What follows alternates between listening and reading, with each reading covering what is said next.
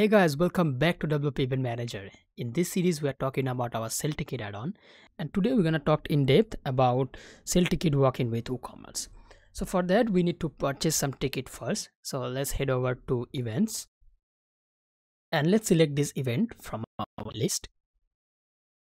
So in here we have three kind of tickets. Let's select this premium ticket. Let's raise this charity value to 150.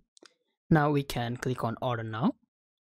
So here we have our standard WooCommerce cart page. We have our product name, our product price, we have our quantity, our subtotal, and then we have our product removal button over here. Then we have our cart totals. For this event, I didn't set one ticket per user for this premium ticket, but I did set one ticket per user for this charity ticket. So as you can see, we can modify the quantity over here for this ticket, as this ticket wasn't set to sell one ticket per user, but this charity ticket is, so we cannot modify the quantity for this ticket.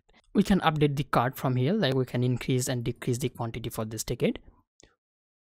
And down below we have our subtotal, our fee, and our grand total. We have a dedicated video about this fee structure and how it works in our channel. Feel free to look it up for more details. So that's out of the way. We can proceed to checkout. So in here on the checkout page, we have our standard billing details that WooCommerce requires in our left hand side. On our right hand side, if you notice, we have additional information where the order note, that's how WooCommerce default field. But below that, we have ticket 1, ticket 2, ticket 3. So we purchased two premium tickets. So that's ticket 1 and ticket 2. And ticket 3 is our charity ticket. So for each ticket, an individual is required to fill in their name and email address. So when we fill out these details and proceed with the checkout, after that our registration add-on will make a registration using this name and email address. So this is why we require registration add-on for our sale ticket add-on to work with.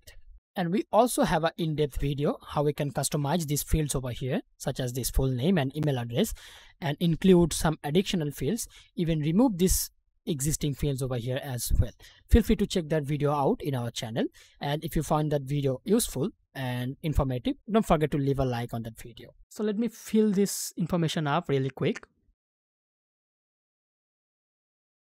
So I have filled all the information up, and in here we have our order summary. So premium ticket quantity 2, charity ticket quantity 1, we have our subtotals over here, we have our fee, and then grand total. So let's click on place order, and we will land right into our order confirmation page. So here we have our order number, our order date, our order email, and our total amount and the payment method. Below that we have our order details. So our product details, our premium ticket, charity ticket, quantity, subtotal, fee, and payment method, and the grand total. Below that we have our billing details as well.